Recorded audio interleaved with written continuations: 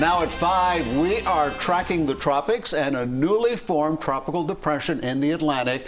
That is Tropical Depression 15. We're also tracking showers and storms in South Florida. This is a live look at real-time radar as they move through our area. CBS 4 Chief Meteorologist Craig Setzer is tracking it all for us. Craig.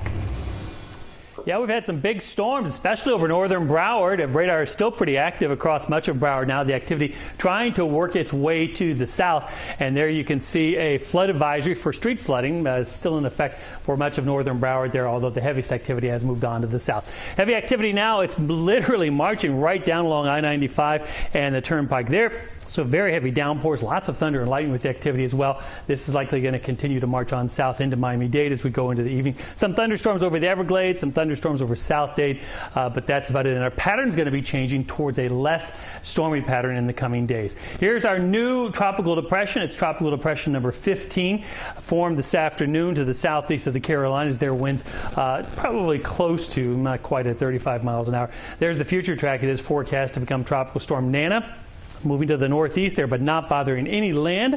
Bermuda is going to miss this one. It's just going to be what we affectionately call a fish spinner, spinning out there with the fish and not bothering anybody. There are other things we're watching in the tropics.